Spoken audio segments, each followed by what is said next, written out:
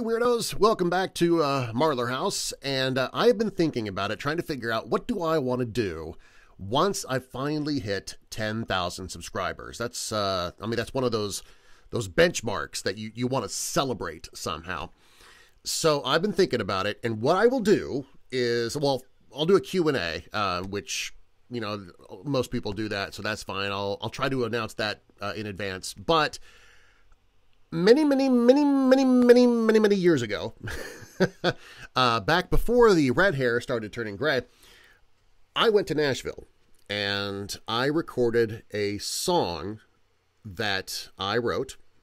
I was actually able to record it in a professional studio with Trisha Yearwood's band, because the song actually had sort of a country flavor and her band happened to be there.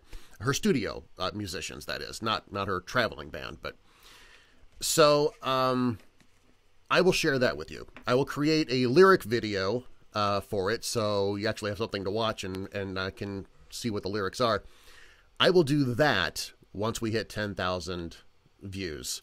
So I guess that does one of two things. That either gives you incentive to ask people to subscribe and, you know, make it to 10,000, or that gives you incentive to ask people to unsubscribe so you don't have to hear my voice.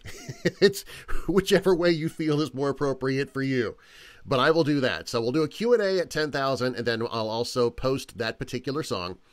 And some of you may have already heard it, but I'll actually create a video for it and post it for those of you who have not. Most people have not heard it. So the one of only 2 songs that I ever recorded professionally in Nashville when I was trying to be a music artist. And this is the only song that I actually wrote myself, the music and lyrics for. So I'll post that one first.